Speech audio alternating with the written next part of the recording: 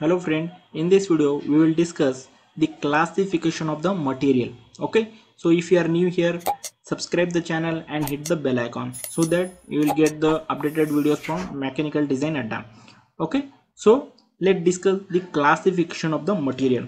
So generally the material are classified into two categories like metal and the non-metal.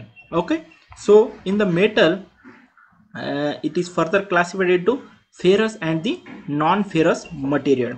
Okay, so the ferrous material are those material which contain the iron as their main constituent. Okay, so here in the ferrous material the iron is the main component. Okay, so you can see the cast iron, alloy cast iron, wrought iron, steel iron and the alloy steel. So these are the ferrous material. So further in the cast iron there are different cast irons are there, different types of cast iron are there, different types of alloy irons, alloy cast irons. So different types of steels are there. Okay, medium steel, medium carbon steel, high carbon steel. Okay, so like alloy steels are there, so it comes under the ferrous material. Okay, so the non-ferrous materials are those materials which have the metal other than the iron as their main constituent. So here non-ferrous materials means other than the iron as their main constituents. Okay, so here like copper, aluminium, brass, tin, zinc are the non-ferrous materials. Okay, so in the non-metal materials the non-metal materials are classified into different categories. Okay, so here I have listed the few like ceramics, polymer, composites, like wood also there, diamond also there. Those are the non-metal components or the non-metal materials.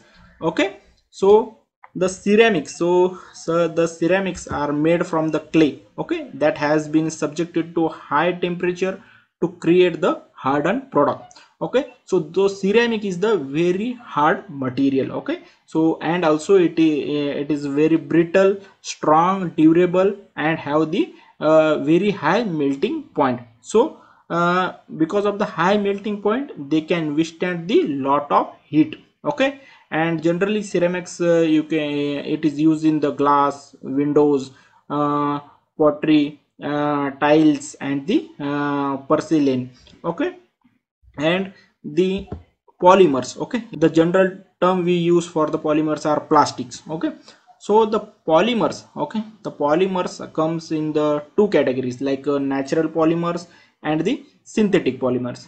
Natural means naturally occurs. Okay, so we generally it is found naturally. Okay, like a silk, wool, cellulose, proteins and the natural rubber. So these are the natural polymers. Okay, and the synthetic means man-made polymers. Okay, so the man-made polymers includes nylon, polyester, teflon, polyvinyl chloride and the epoxy. Okay, so the composite. Okay, so the composite material as the you can see in the name composite, like a combination of two materials. Okay, here we are combining the two materials to have the different physical and the chemical property. Okay, so to have the some different properties like as per our requirements. Okay, we can combine the property of two materials.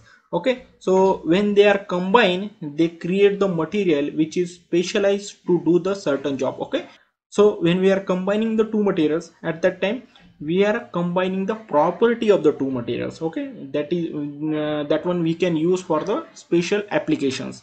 Okay, that's it for this video. If you like this video, please like, share and subscribe the channel and hit the bell icon so that you will get the updated videos from Mechanical Design Adda. Thank you for watching. See you in the next video.